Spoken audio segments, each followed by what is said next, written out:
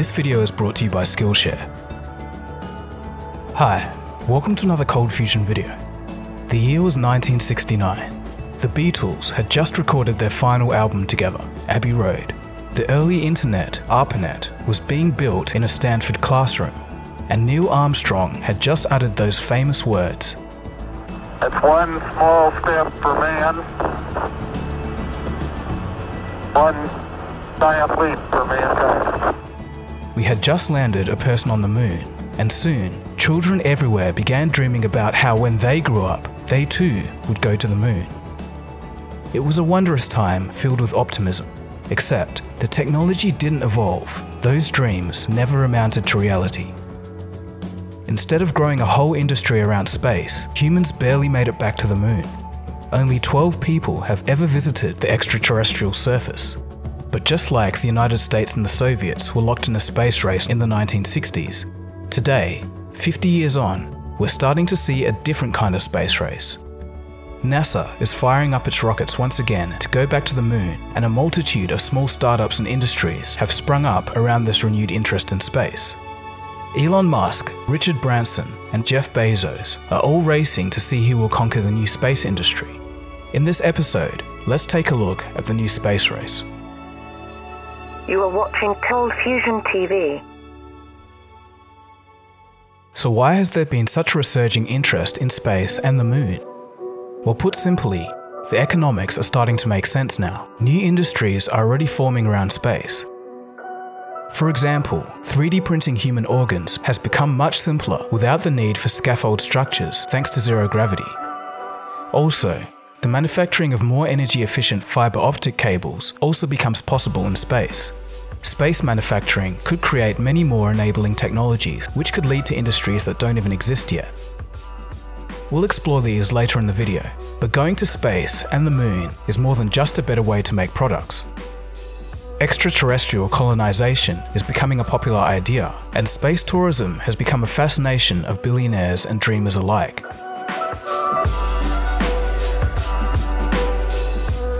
The Artemis lunar program is NASA's attempt to return to the moon.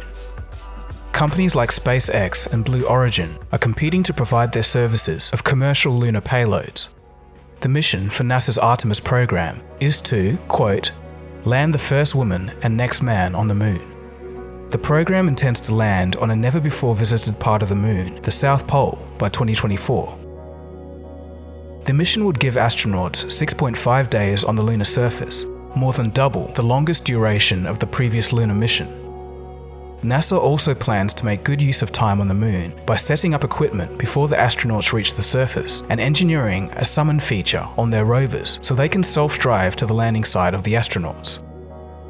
According to NASA, this is the first step in sending humans to Mars.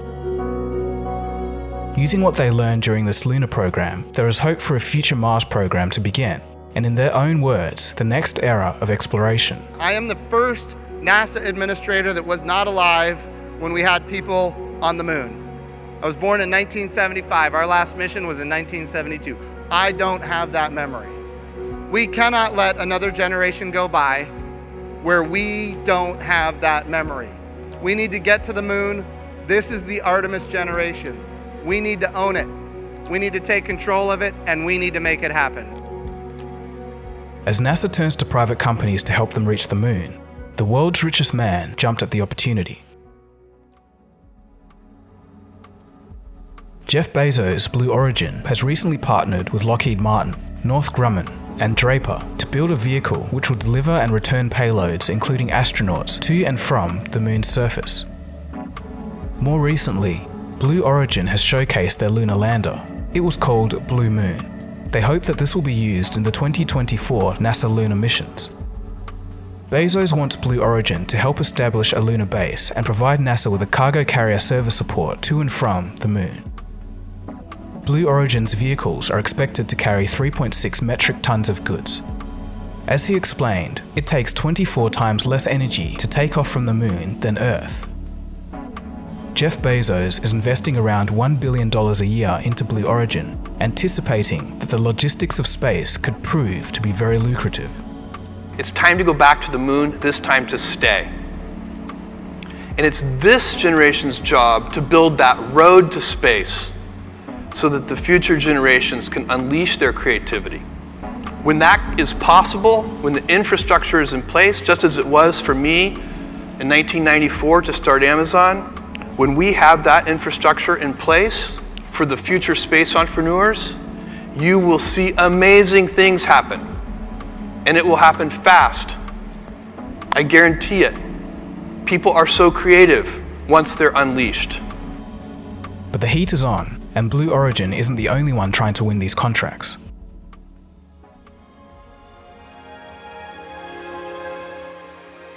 SpaceX, along with several other companies, have been selected to be part of NASA's program. However, acceptance by NASA doesn't guarantee any of these companies' contracts. Rather, NASA is building their Lunar program to have a pool of companies capable of delivering a payload to the moon. Effectively, it's a special club of possible contract winners for each time NASA needs a payload sent in the future. Companies like Blue Origin and SpaceX will go head-to-head in building their best vehicle for NASA's needs. Blue Origin might have a strong competitor to face. If we want to get the public real fired up, I think we gotta have a base on the moon. You know, it's like that would be pretty cool. And then going beyond that, getting people to Mars. You know, having some permanent presence on another heavenly body. That's the continuance of the dream of Apollo that I think people are really looking for. Elon Musk was perhaps one of the first pioneers of this new space industry when he founded SpaceX in 2002. Right now, SpaceX has big plans for the future colonization of Mars. However, in the meantime, the company is also providing satellite launching, space tourism, and as mentioned, has recently joined forces with NASA for their moon missions. Firstly, let's look at satellites, where SpaceX has a big interest. Their Starlink project is an ambitious effort for SpaceX to launch a network of small satellites into space to provide a global, reliable, and fast internet service. The satellite launching industry comprises 77% of the $360 billion space industry as a whole, so it is core to the future of the entire space industry. Roughly speaking, Elon Musk is literally building his own internet, and recently he showcased the technology in the most Elon Musk way possible, by sending a tweet using a Starlink satellite. Coverage of the Starlink system is expected to be available in the United States and Canada from 2020, with nearly global coverage to follow a year later. It's an ambitious expansion effort, but not everyone is happy with the project. Astronomers have recently been complaining that their views are being obstructed by Starlink satellites. Currently, the company has launched about 122 of a possible 42,000 satellites, meaning that this interference with astronomical studies may become far greater in the future. In the field of the space internet, SpaceX has some competitors, with Amazon trying to launch their satellite internet in the form of Project Cooper, while another company, OneWeb, is attempting to do the same. But in saying this, SpaceX appears to be in the driver's seat, having the capabilities to launch and is indeed already implementing their Starlink project. In the grand scheme of things, providing a global internet service could be a big financial payoff, while at the same time could improve the lives of many people who traditionally have been disadvantaged with poor or no internet coverage in their part of the world. Remember, access to the internet brings all of the world's collective knowledge with it. Another area for SpaceX is space tourism. In a previous video, I did cover SpaceX's Dear Moon project, and it's a pretty interesting concept. It's basically a moon flyby that would last 6 days and is proposed to launch in 2023. Japanese billionaire Yusaku Maezawa partially funded the project and has dubbed the flight an art project. He plans to bring along half a dozen artists with him on the trip, and he hopes that this trip would inspire artists to promote world peace. But yet, for space tourism, there's yet another player who wants a piece of the pie. His name is Richard Branson.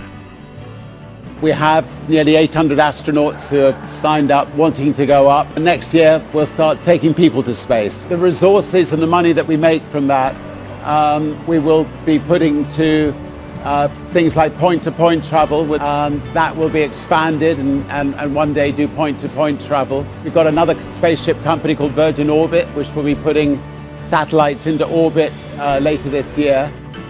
Doing things a little different than his counterparts, Richard Branson is not planning to launch from Earth. Virgin Orbit, funded by a $1 billion investment from sister company Virgin Galactic, is planning to launch its first rockets, which will deliver small satellites into orbit by early 2020. But instead of launching from the ground like SpaceX and Blue Origin, Virgin Orbit plans to do it with a little help. They're going to strap their rocket to the wing of a Boeing 747. The plan is to launch mid-air, increasing reliability and reducing cost. Sister company Virgin Galactic, having recently debuted as the first and only publicly traded space company with their IPO on the New York Stock Exchange, is focusing on space tourism with similar launch mechanisms.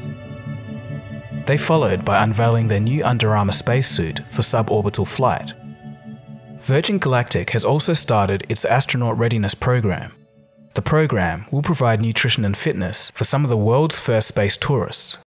Despite this, space tourism isn't available to the masses just yet.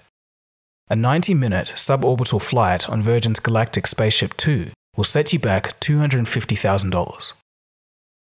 But that's not to say that Virgin Galactic doesn't have customers. 600 people have already signed up to fly. The company is looking to launch flights in 2020. Blue Origin is also setting its sights on the tourist market, planning to give customers 10 minutes at the edge of space in their newly tested and developed New Shepard rockets.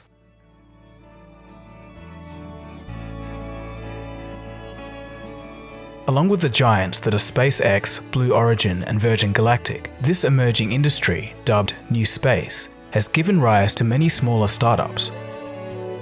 Made in Space is a space manufacturing startup from Silicon Valley, funded by a $20 million investment from NASA. This company is pioneering 3D printing in space and even has their own 3D printer on the International Space Station. They're charging agencies a fee to 3D print new tools as required by astronauts. A company called Space Pharma has sent its unmanned mini laboratory to the International Space Station, where it's conducting experiments in microgravity. Another startup called Planet Labs is using its 200 small satellites to take approximately 1.4 million images of the Earth each day. They're using this data to help monitor and improve agriculture on Earth. And that's just naming some of the few companies delving into this new and exciting industry. So knowing that this is a YouTube video, there's naturally going to be cynical reductionists, and they're probably thinking, what's the point of all of this? This is just such a waste of money that could be spent better elsewhere. Why even go to space in the first place? Well, I've mentioned this in a previous video and it's worth highlighting again. Technologies that are developed and used in space travel could benefit all of us in the long run. Many things that you use every day have come to be thanks to NASA pushing the boundaries. Here are some examples. Digital image sensors were developed by a NASA scientist. His task was to engineer a miniature camera for missions. The CMOS, or complementary metal oxide semiconductor, is a type of image sensor that's widely used in smartphones and countless other mini cameras like GoPros. Enriched baby food is another NASA pioneered invention. Through an attempt to create a recycling agent for long-term space flights, research was carried out into microalgae in bread mold. The scientists who were part of the program spun this off to create baby formulas, and today, around 90% of baby formula contains the substance based off microalgae. LASIK technology originated in the 1980s from NASA's attempts to use lasers to track the docking of space vehicles. Eventually, this technology would fall into the hands of optometrists. LASIK allows people to forego traditional glasses and regain their quality of sight. And this is by no means all. The list keeps going. Thermal blankets, memory foam, portable cordless vacuums, freeze drying. NASA have invented or helped to pioneer in some capacity thousands of technologies. In fact, NASA's technology transfer program ensures that the research and development completed at NASA is passed on to the public to maximize the benefit of the nation. They even release an annual magazine called Spin-Off, featuring some of the newest technology made available to the public. And it's fair to say, most or even all of this wouldn't exist without scientists and engineers pushing the boundaries because of the tough demands of space travel.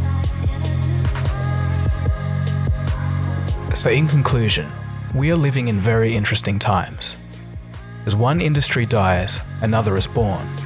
And just as many people looked up in awe as Neil Armstrong took those first steps on the moon, we are about to take our own first step all over again. This time with renewed interest, better technology, and a better vision for the new space industry. New manufacturing possibilities in microgravity, the possibility of colonizing the moon and Mars, taking a vacation in space, the currently unknown but future spin-off technologies that can come from this are all great reasons for investing resources into building this new industry. What other industries or enabling technologies will we discover as we head into the unknown? Space may be dark, but in this instance, the future is bright. So what do you guys think? Do you think that we'll have a brand new space industry? Or are you completely skeptical and think that this will all amount to nothing? If you do want more on space, check out my previous episode. I'll leave a link after this. It covers the story of the first man in space and also explains why the Russians were so much better than the Americans at everything space related during the 1960s. So in finishing off, I do get a lot of people asking me how I do certain things like editing or productivity. If you do want to make your 2020 a year of self-improvement, a great place to start is by learning a new skill. Skillshare has you covered. There's a great course by Thomas Frank on productivity. Here, you'll learn how to build a custom system to get ideas from your head into motion. I especially liked the concept of review days to stop all your tasks running away from you. For ColdFusion viewers, Skillshare is giving away 2 months of premium membership to help you explore your creativity if you click the link in the description box. And after this, it's about $10 a month. And with all of that, that wraps up the video. This has been Dagogo and you've been watching ColdFusion. Thanks for watching, and I'll catch you again soon for the next video. Cheers guys. Have a good one. ColdFusion. It's new thinking.